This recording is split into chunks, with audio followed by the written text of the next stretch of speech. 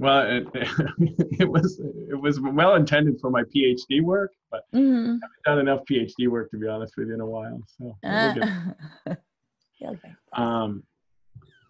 So you're ready to just fire up? Yeah, let's do it. Let's All right. start. So where we are.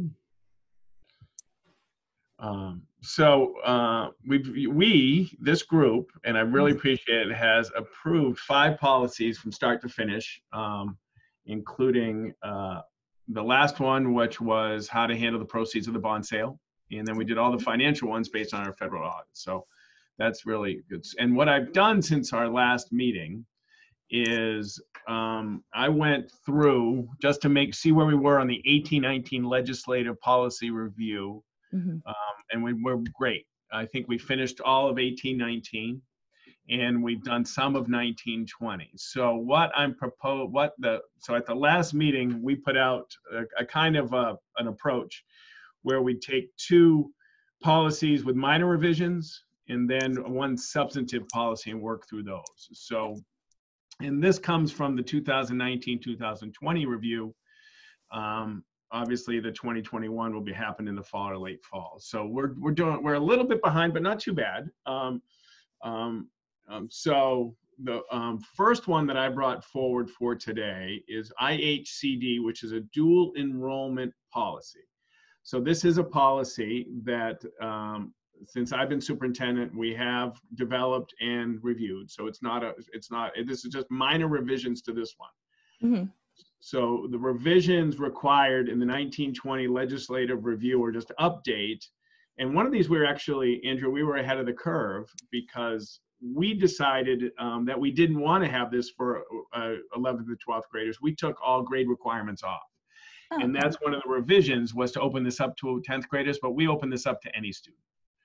So we were already met that change because we eliminated the requirement of 11th and 12th graders in our policy, feeling that if a student was able to and could figure it out, why would we eliminate it? So that one, we were all set. The other changes are, and it's basically everywhere we're now, and Corinne LaJoy and everybody has taught me, we're now school counselors, we're not guidance counselors. Yeah, I noticed that. I saw that and I was like, oh, it's a good, yeah. And that's, so this guidance counselors actually advocated that change with a minimum standard. So I think the minimum standards now refer to school counselors versus guidance. And anytime we get a chance, we update that term. So that would be updated in this policy. Okay. And the only other nuance is at the end, it talks about a career credential. The last number 10 in bold, it says that we have to support. And so that's a school offering a career credential is a pretty new concept outside of the technical centers. Mm-hmm. Like Concord Regional Technical Centers offer career credentials all the time. So we do have the ability. For example, one of the things that I always wanted to do, because we spent a lot of time on it, was entrepreneurship. Right. So we did an E-series years ago in my beginning, and we had a wonderful, we did a Shark Tank for kids, and the foundation supported that. And one of my dreams was to offer like a entrepreneur credential. If you took small business, if you took technical writing, if you took a sequence of courses that supported entrepreneurship or small business, you could actually get a notice on your transcript that you've accomplished that. Oh, there's Seth. No, did he pop in? Hey, he just texted me and I sent him the link. So that's where that's coming from. Okay, so what would that? I mean, how do you really take that forward though? And does it apply to college or? I don't know. Like, what does that mean? If we put it on a transcript, it's an asset, right? It's something you can talk about in your experience. And we haven't, just because of just capacity issues, we haven't delved into too much of our ability as Hopkinton High School to offer a career credential, but it's there if we ever could. Hi, Seth. Hi. Morning. Good morning. Seth, we're just doing IHCD, the dual enrollment. We just started. Yeah. The first recommended change we already had, because we did not limit it to 11th and 12th graders. Our policy doesn't direct any grade, so any kid's eligible, so we're there. We are changing in all our work guidance to school counselor, from guidance counselor to school. That's just a term, a change. Yep. And then the legislation now on a dual enrollment also talks about that acknowledging a career credential. And Hopkinton High School currently doesn't offer a career credential. We do have kids who do through the Concord Regional Technical Center have the opportunity to gain career credentials there. But we could actually, if we had, and I was using the example of, we did entrepreneurship years ago, and one of my dreams was to create a sequence of courses that if you successfully completed, you could get like a badge or recognition on your transcript as an entrepreneurship, small business, technical writing, and the sequence, and I did a proposal for a Shark Tank that we had for a couple of years. So I will reach out to Jeff Daly, and through this development policy, through this work in the development, and to see where he is. For a while, like our project Lead the Way, that could be a career credential if you took 4 project Lead the Way engineering classes. And we do offer those. So there is an opportunity for this to happen in HOP. Probably not so much in wood technology because we've limited that, but probably through right now it's our engineering program. They could, if they took 5 with a capstone, they could have a notation on their transcript, just saying that they have accomplished a credential in pre-engineering. Right. But that's it. That was a pretty quick one. Yeah. Well, yeah, pretty good shape. That's good. Everybody okay? Yep. So the next one I brought is JEC, manifestation of hardship. And this review was required by legislation prior to the 1920 school year. So this is part of the 1920s. So it's interesting. We don't, JEC, our current version, which is very old, is not even on the website. So I found it in the deep annals of scanned notebooks that we used to have for policy. So I'm glad we're taking this one up. So for some districts, JEC, this policy, manifestation of hardship, is very hot. It's very common. Sometimes it tends to be very adversarial with parents. So what this does, this allows for example, we have a student in our district from another district through a manifestation of hardship. So things went in another district, things just really weren't very successful. A lot of social issues, a lot of academic issues, and that superintendent reached out and said they've known about HOP. There was common relationships in Hopkinton from that community, and said the best thing we can do, Steve, is a fresh start for this student. What do you think? And they came to us. I went to the board. The school interviewed the family candidate. We did our tuition, we did the process, and we agreed to accept the student, and it has been successful. And there is a tuition paid by the sending district. So I've been here. This is the beginning of my 22nd year. And we have accepted in my and I was at the high school, as you know, for 10. While I was at the high school as principal, we accepted 2 on similar type fresh start, right? The importance of fresh start. And as superintendent, we've accepted 1.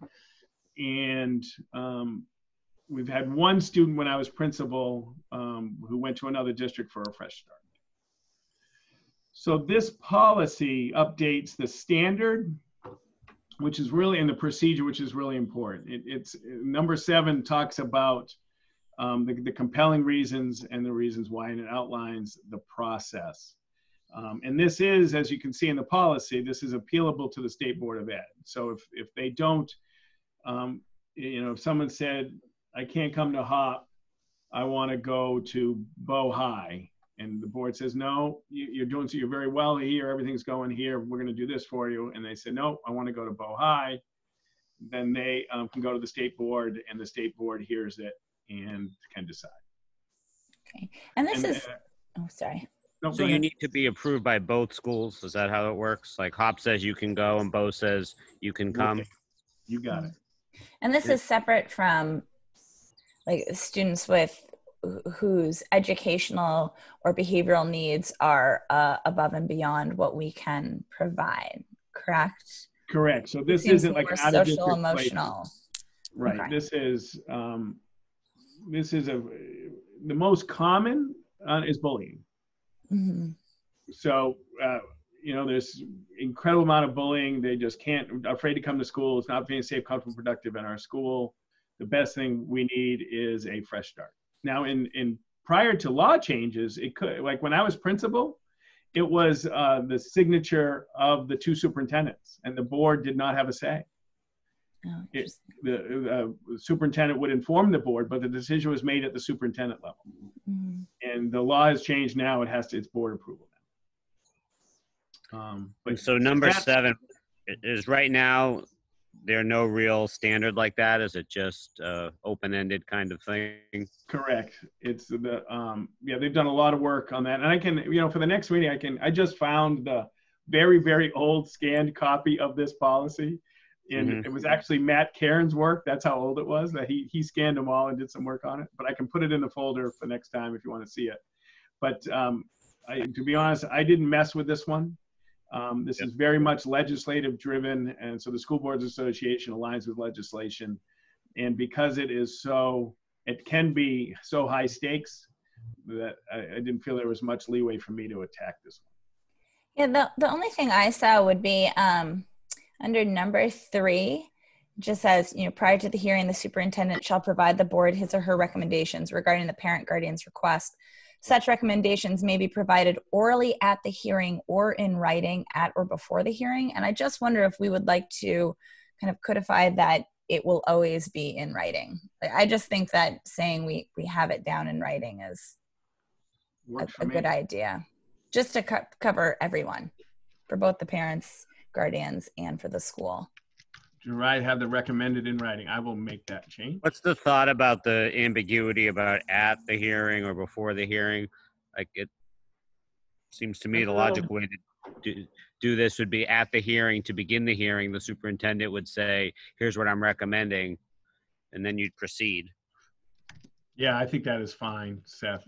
At the hearing and proceed, not, yeah. I become sensitive to everyone thinking secret things go on that actually don't go on. Yeah. But I don't know what so since the law changed, we've never had a request under this, exit request. We've had some receipt requests, but never an exit request. So, there's some belief that this is one way to get school choice. And I'm not trying to make a judgment on the efficacy of a complaint, but in some areas, especially if you're at a school with multiple high schools, a district with multiple high schools, then I don't, your districting says here, but I don't want to. I'd much rather go to this one. So I think it happens there, and it happens for us.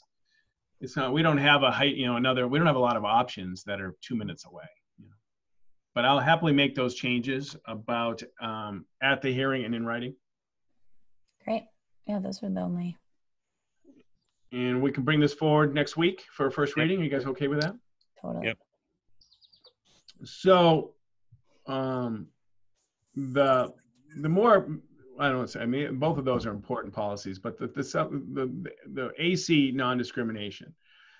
So I put in the folder the current non-discrimination, which is one Henry alluded to, right? That was a PDF. That was just a couple of paragraphs. And so we did revise this policy last year, included sexual identity and gender identity.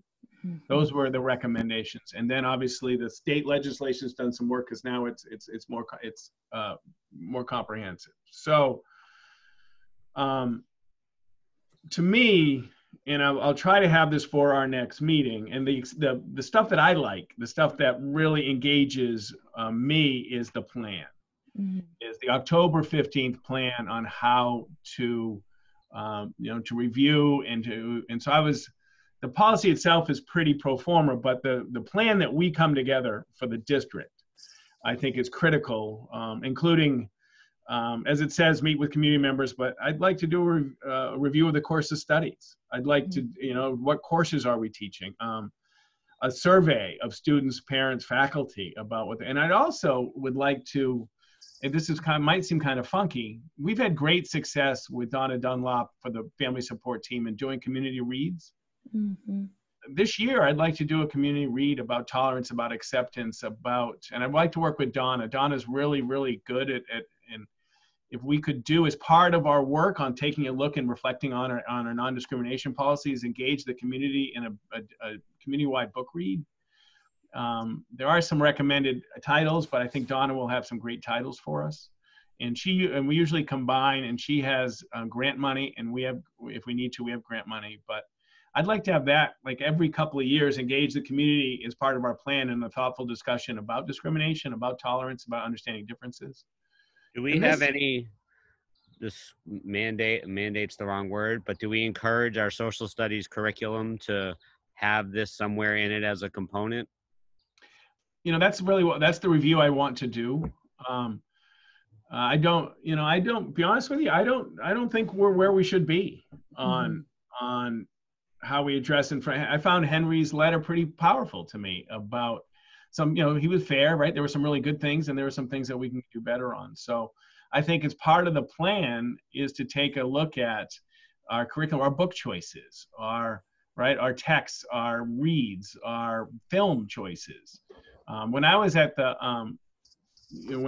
high school, we did lots of work during February. I know it might not be trite, but we did February. We did autobiography of Miss Jane Pittman. We did Remember the Titans. We tried to do breakout groups and discussions with kids. So Seth, I don't have, I think it's I don't have a great enough answer on that question. I think I should have a better answer about how we address this systemically through our curriculum. And we added a course a couple of years ago, I think history of war or something, and I always wanted peace, but maybe we should look at something else too. And I know we want to have this motivation, student choice is important, but I think this comes at the, I don't know how much you guys were involved in the last fall, when we had a very significant student issue. And it was Facebook. It was, in some respects, it was trial by Facebook a little bit. And it was different. And I don't know if you remember, kids came on actually on the Facebook and talked about bullying online. And so I think there is some space here for us to do some good work on community-wide discussions about this topic. It's interesting, like Henry, one of the things he criticized was a pro-slavery, anti-slavery debate that happened in a class. And I was thinking about that, and I thought, well, it all depends on how that's run. How trained is the teacher to drive that discussion in the right direction? It's not wrong to think about, well, what were the economic reasons to have slavery? That's important to think about. And then say, well, despite those, it's immoral, and how do you balance those things? But you really need trained teachers to make sure that doesn't devolve into something bad, because it very well could, right? So, and I don't know, do we train our teachers in this way, in that area? I'm sure there's more and more training about it, but it would require a really good teacher to make sure that stays on track to be a positive experience and not a negative one. I think that's absolute insight. But I think we do have to trying to find out our present level of performance, both in school and community, and then how do we grow, including training. One thing that we do pretty well is we individualize teacher evaluation and teacher professional development plans. And so one of the things after the George Floyd and stuff, I talked, like if we had more, I wanted to, and maybe I can put this in the plan, is get a group of teachers and students and administrators together to take a look at our integration of socioeconomic and learning abilities in our schools, and to look where a school in our region went student by student and looked at free and reduced lunch, looked at learning identification, and try to discern, is there really a heterogeneous, or are we really are we really pigeonholing kids? And I think that exercise, they actually changed some policies and practices to try and provide a more equitable learning environment for all kids. Because it's easy to say that, we provide an equitable education, but what if we don't? Mm-hmm. What if, one question I ask a lot, anytime an award comes off my desk, like National Honor Society, I will email back and say, how many students identified with learning disability are in National Honor Society? We have an award, a Scholar Athlete Award. 67 kids get a Scholar Athlete Award. How many kids with identified learning? I want to make sure that everybody has an equal opportunity to be recognized and to excel, and that a good school accommodates for those differences and doesn't disadvantage students for those differences. Yeah. I mean, I think we've got some good resources around us that we can certainly tap into as well. I also, just sort of going back to this policy, I kind of look at it in two ways. We've got sort of what Henry was bringing up, which is race and identity in that sense. And then also you have kind of the concept of gender identity.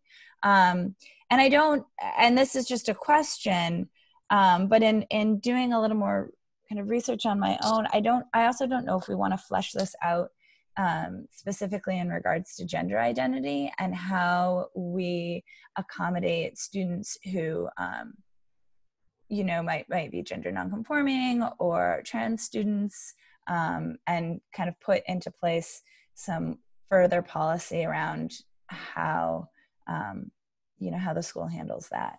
Has that come up at all, Steve? I mean, there was I remember, didn't North Carolina have a bathroom issue in the schools? Yep. Did that come up here? It has. Yep, without question. We've had bathroom issues, a little bit of athletic participation, but not as much as other schools. Mm-hmm. Name changes. Well, we spent a lot of time the first time, right? That if a student changes their identity and they change their name, how do we handle that as a school? To be honest with you, that was a very interesting learning experience for me as a superintendent. But Andrew, I think you're right, and I think it's not the plan doesn't.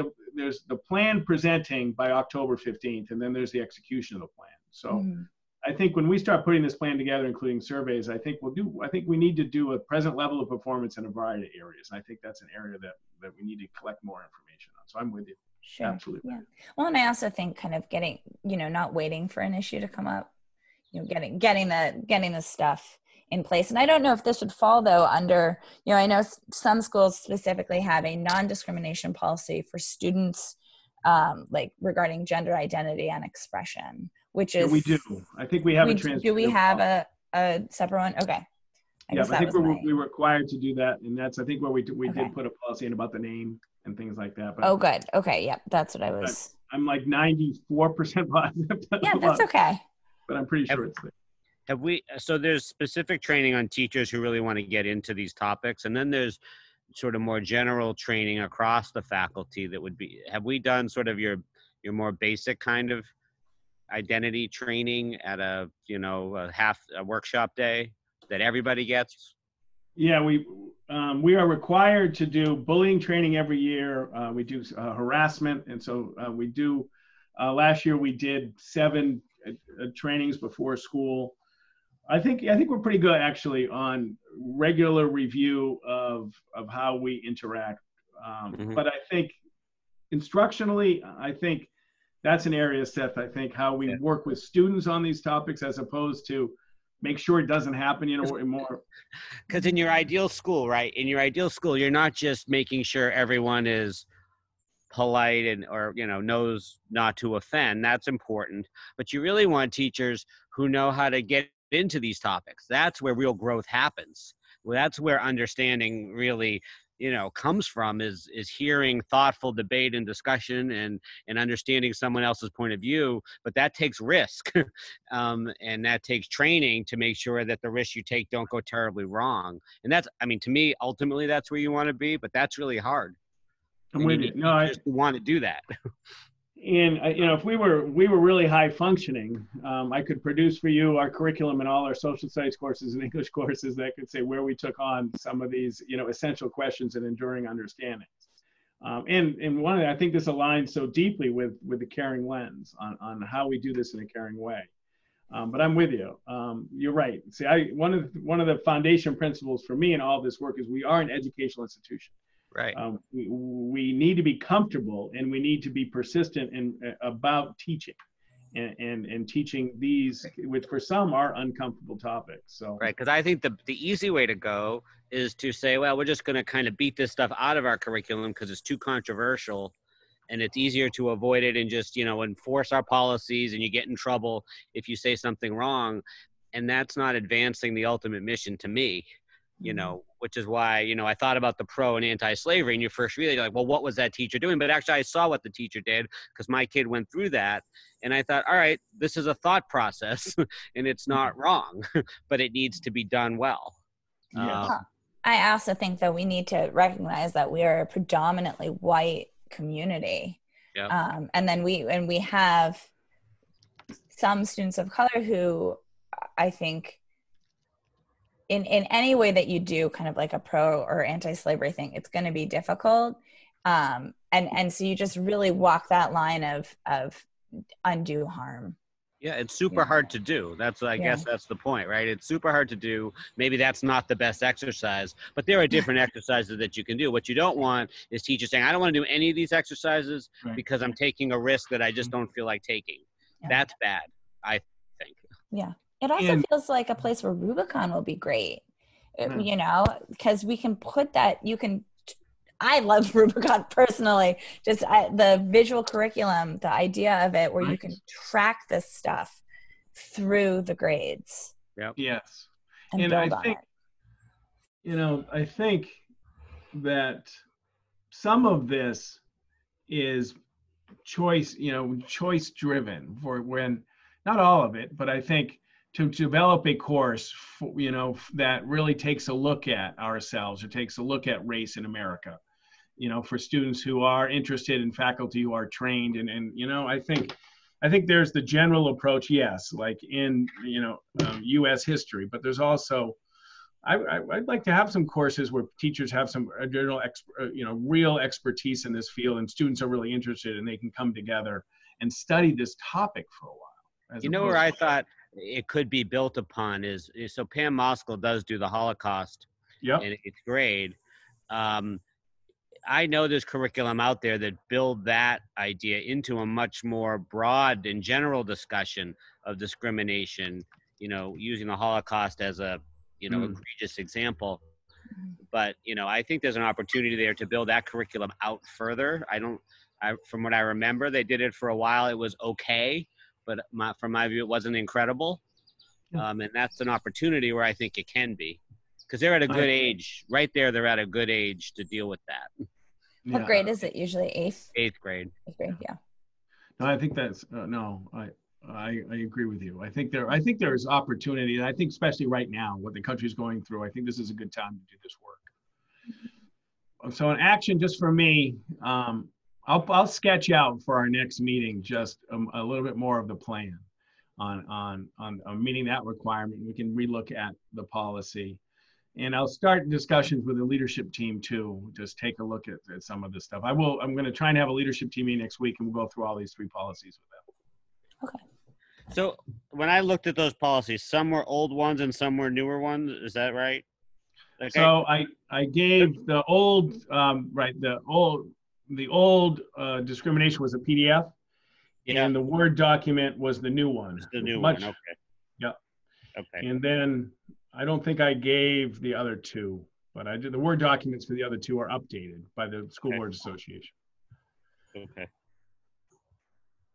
I didn't write them down because I was reading them digitally, but are we making sure we're consistent in our list of categories for all these policies?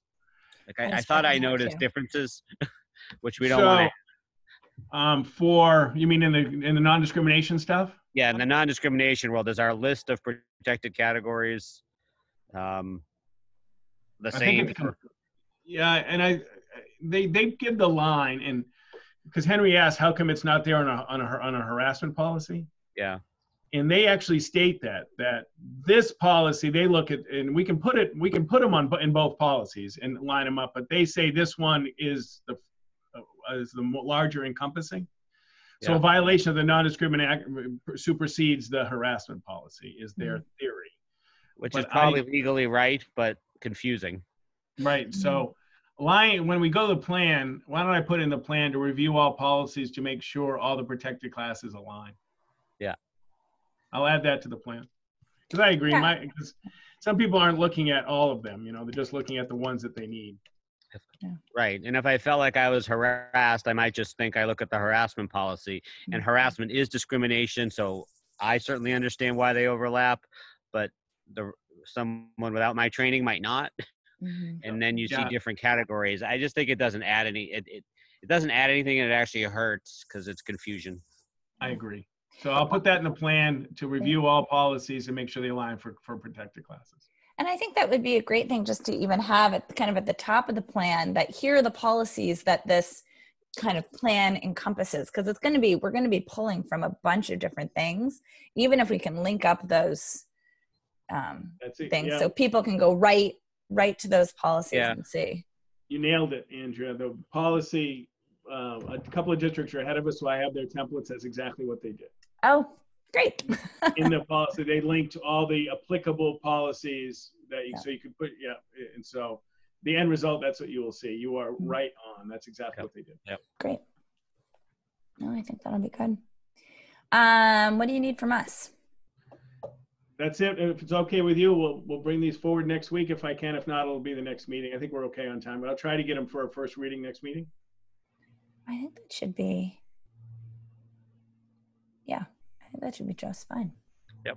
And I'll try and get them in the packet on Monday or Tuesday. No, that's it. And then 2 weeks from now, you want to schedule it? I thought we did. Didn't we put did, that in there Oh, nice. already? We did, the 23rd. On the 23rd. Yeah. You guys are awesome. Boom. Perfect. Thank you so much. And we're good to go. Awesome. Great. Thank you, guys. Sorry for being late. Thank you for No coming to worries. me. No problem. Thanks. Have a great day. See ya. Bye. Bye.